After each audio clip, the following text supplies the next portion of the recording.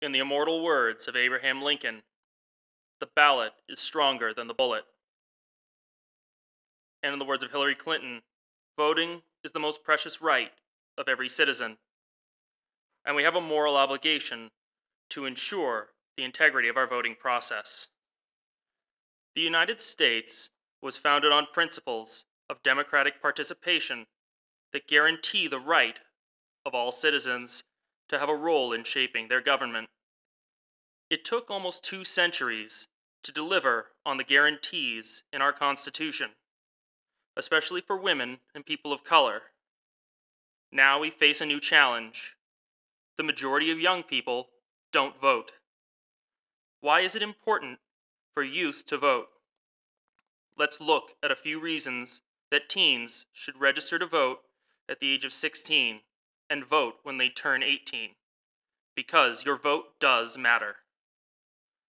Voting allows citizens to have their voices heard and have a say in decision-making for the country, and that includes the youth population.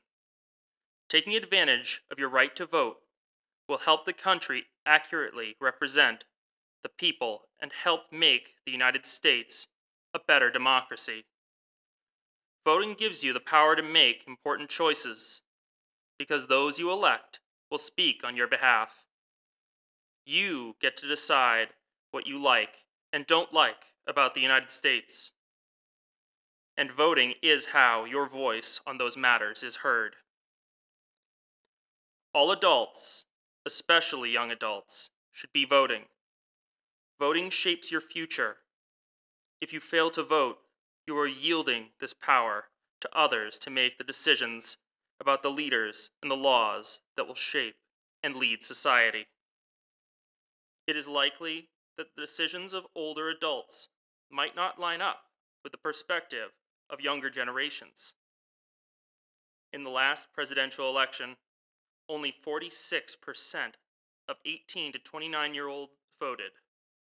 Compare that to 70% of those 65 and older. Even fewer young adults vote in primary and local elections. State and local elections have a great impact on your day-to-day life, and it is important to vote at all of these elections. Registering to vote and actually voting is quite simple and only takes a few minutes. The minimum age to register to vote is 16 in Massachusetts.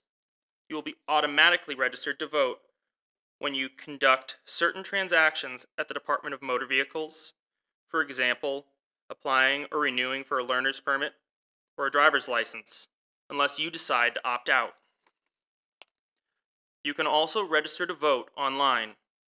To do this, you will need a valid driver's license, permit, or state ID, and a signature on file with the Registry of Motor Vehicles. If you do not have a signature with the RMV, you can register in person at your town hall using the last 4 digits of your social security number. The high school administration encourages every eligible student to register to vote and has added a link on the high school webpage to facilitate the registration process under the Students and Families tab. There are deadlines for registering to vote in a primary or general election. The deadline to register to vote is typically 20 days before the election takes place. The voting process itself only takes a few minutes. It is not an added burden on citizens. It is an honor and a responsibility. First, you check in by giving your name and address to a friendly poll worker. If you are an unenrolled voter, commonly referred to as an independent, or if you are a member of a political designation and you are voting in a primary, you will also be asked which party's ballot you wish to choose. Once you receive your ballot, head to one of the voting booths and make your selections. And then check out again by giving the poll worker your address and name. After you've checked out, you will submit your ballot by inserting it into the voting machine for your vote to be registered. Congratulations, your voice has been heard. When you turn 18, you're eligible to vote, There are two ways that you can vote: by going to the polling location or by mail, called an absentee vote. For students in college, voting may seem impossible, but it is actually very simple. Absentee ballots can be used to vote by people unable to get to the polls on Election Day. First, you fill out an application by printing it off at the Secretary of State or Town Clerk's website.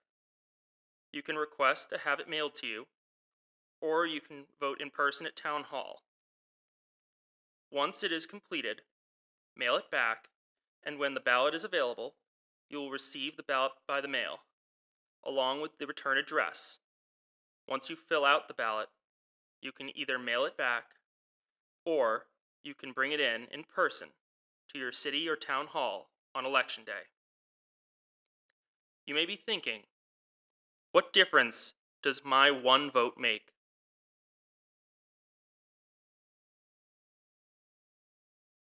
Throughout history, many elections have been won by a margin of just a few votes. In 2012, in the Iowa caucus, former U.S. Senator Rick Santorum defeated former Massachusetts Governor Mitt Romney by 34 votes out of 29,839. In the 1960 presidential election, John Kennedy defeated Richard Nixon by 112,000 votes out of 7 million. And in the 2000 presidential election, George Bush defeated Al Gore by only 537 votes. Every vote matters in an election, even though millions of people participate. After the results of a recent presidential election were revealed, protests broke out across the country. Yet, only 56% of the protesters had actually voted.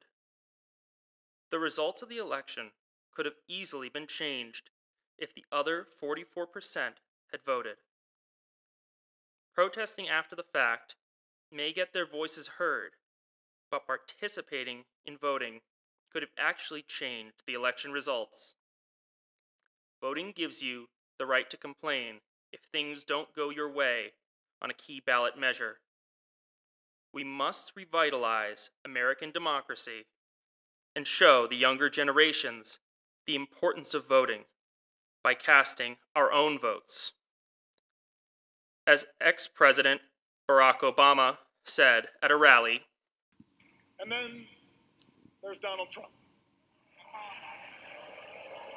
Don't boo, vote.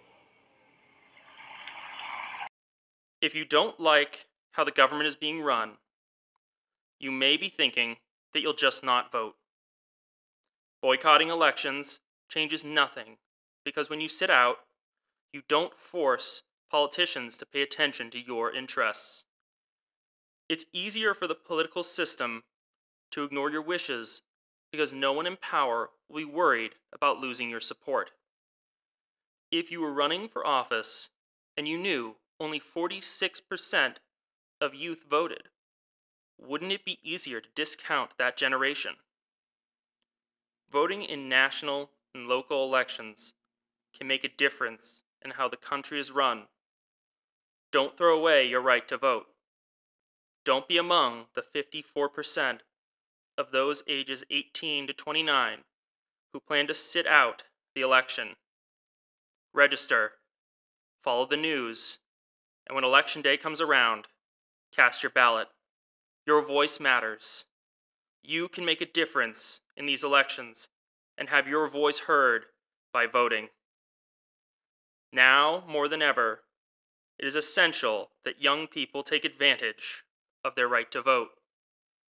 Creating the future that aligns with their fundamental beliefs and setting a precedent for future generations. As United States Representative Joseph Kennedy III states so eloquently, "The strength of our democracy lies in the freedom to raise our voices by casting our vote. Every effort to restrict that right must be met by fierce resistance, grounded in the simple idea that everyone in this country matters. Everyone in this country counts. And as young people, you hold the unique power to chart the course that this nation takes in the years and the decades to come. So use that power as motivation to register, participate, and to vote.